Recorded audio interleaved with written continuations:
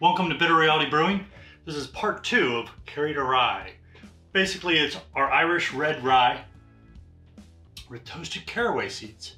So, sitting right here, we're gonna move it to the keg, but before we move it to the keg, I got a couple things, including something we're gonna do to the keg.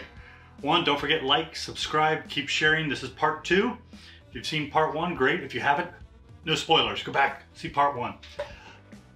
We're gonna take also a poll. We're gonna do this in a lot of the videos now. If you like beer, love beer, anything relative to beer, hit the red button, make sure it goes gray. You don't wanna see that thing anymore. Show me that you love it, definitely love beer. Hit that red button, thank you.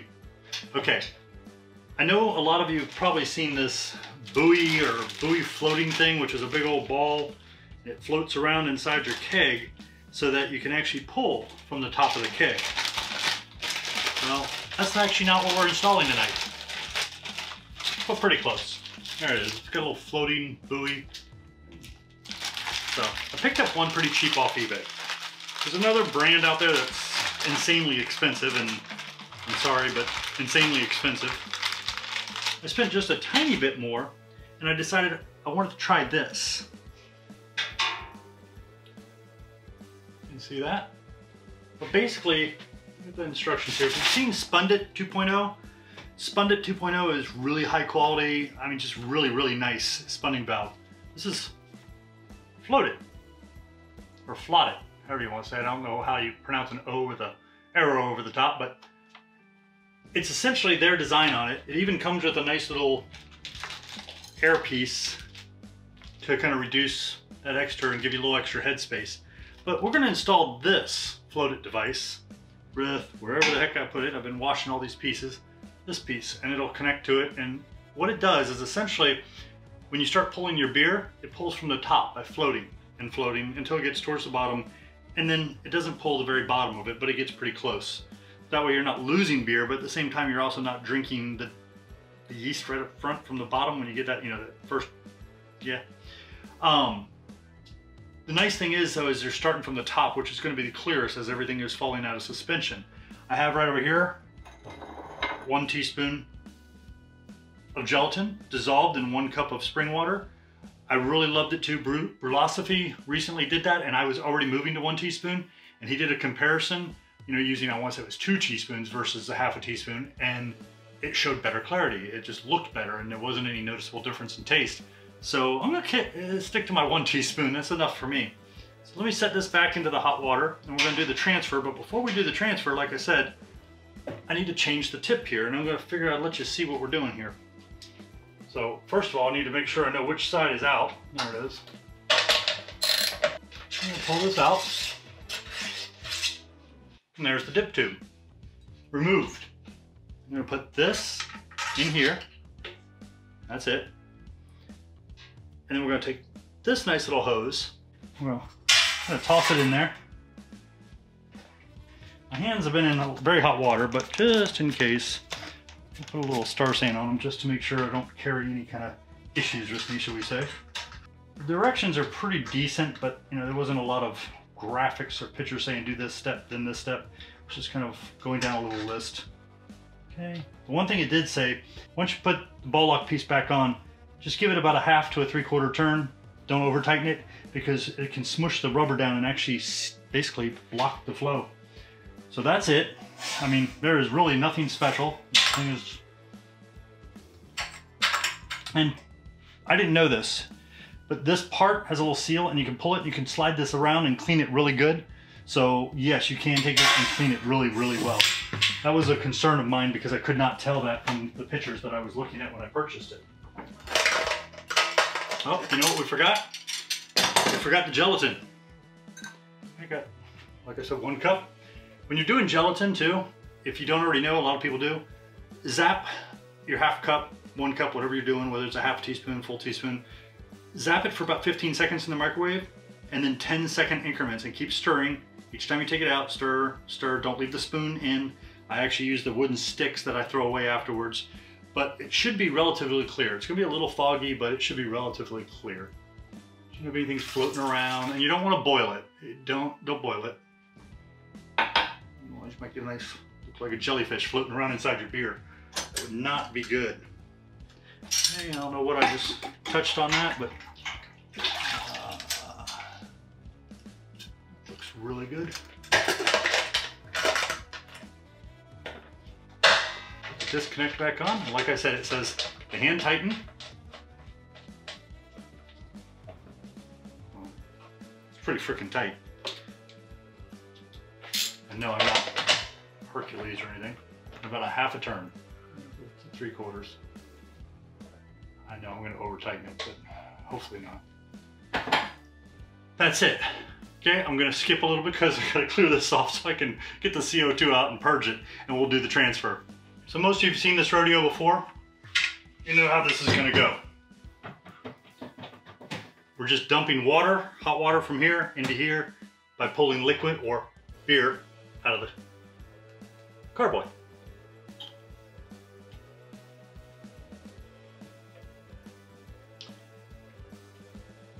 And yes, I got a new microphone, a couple of new microphones, and hopefully they're doing much, much better.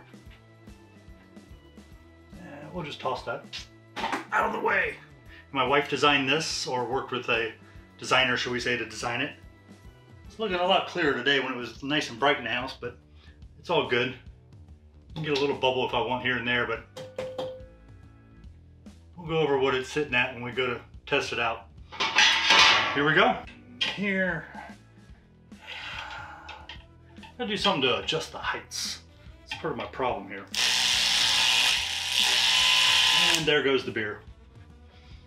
Okay, keg back. I need to like put it, you know, right here. Like this. Pop it off. Make a little mess. We always do. Pop it on. Move this so we can, like I said, I need to lift it up somehow. And, got it. Bowl to the rescue. Sorry for the banging. But there we go. Okay, let's rock and roll.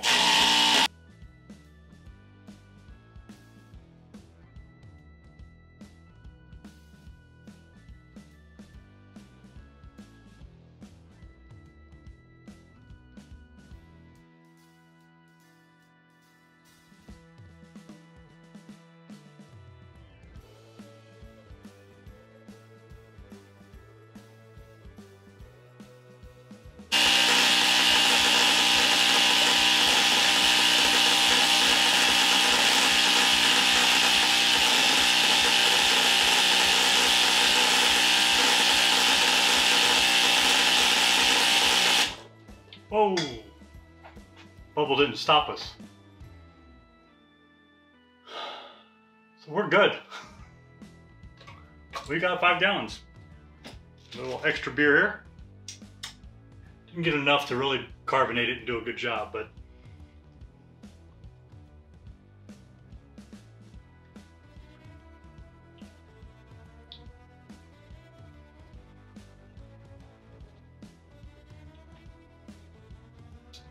see how that comes out carbonated. Got a little hint of rye bread at the very end because of the caraway seeds. That's nice. I definitely didn't want it in my face, but it's very nice. Okay, so I'm gonna go ahead, cold crash this bad boy, clean up the mess that I made. Yeah, clean up the mess. It's pretty typical for me. We'll cold crash it, carbonate it, and see how it is. Okay, I know you just saw us do the transfer, but it's been almost a week. Actually, it's been about 5-6 days, but time to taste the Irish red rye or toasted caraway seeds. I had a tiny sip because it was foaming up and everything. I kind of forgot to turn my keezer back on yesterday. And I just turned it back on, so I shut it off. You can kind of hear the noise, and I've been replacing my shanks or shorter shanks just because the original ones I bought when I built the keezer were a little too long and kind of in my way. So we're going to kick the flow control on a little here for the inner tap. See if we can't reduce some of the foam, because it is definitely on the over-carbonated side. It's going, it's not too bad.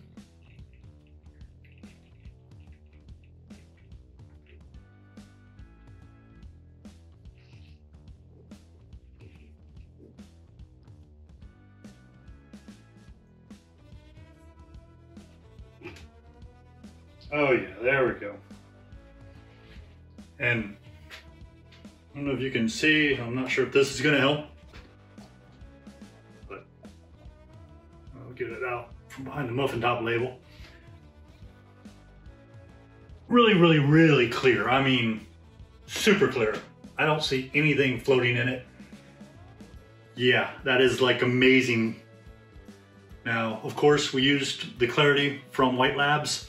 We also used a full teaspoon of gelatin, which I've been using for a little while before Brewlosophy started talking about doing a full 2 teaspoons even. Did a little test, which made kind of reconfirmed or reaffirmed what I was already doing. And then on top of that, we put the floating, whatever you call the floated system from the same people who use the Spundit 2.0. So we had a lot of things going for us for clear beer. We're not pulling from the bottom. We had the gelatin, and on top of that, we had pretty clear wort. So we had an original gravity of 1.055, which came in at 80% of brewhouse efficiency, which I nailed. That's exactly what I was looking for. Final gravity, according to Beersmith, at the Irish yeast from White Lab should have been 1.013. We almost always beat that. Yeah, I went a little 2 points down, 1.011, which means we finished at 5.8 instead of 5.6, and I'm good with that. So I haven't had a beer in over 3, almost 4 days. I've been trying to lose a little bit from that Jamaica trip. And yeah, my senses are keen. There's no previous beer before this one.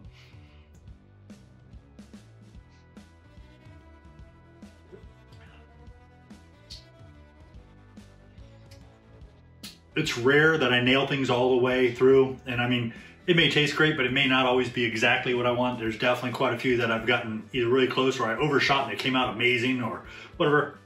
And flavor is king, so I could care less if I missed something else, but we nailed the brewhouse efficiency and I nailed the flavors. I've got a lot of rye going on, which is great. It's not like totally crazy. Well, at least not for me, because I like a lot of rye. And the caraway seeds is perfect. It gives me a subtle hint of like a rye bread at the very end. Very subtle, very smooth. So it's not like a quick little taste or an after. It's just this little lingering taste. Comes and goes. Dude, I don't know if I'll be drinking this or the Irish Extra Stout when I'm making the corned beef and cabbage.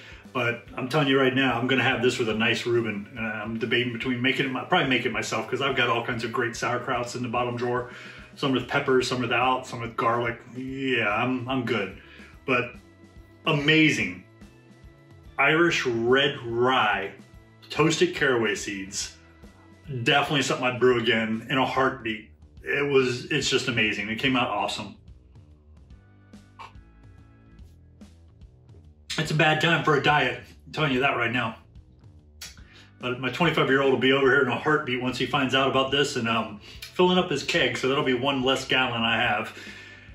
But yeah, if you're in Jacksonville, Florida, let me know. You'll definitely appreciate it. It's awesome.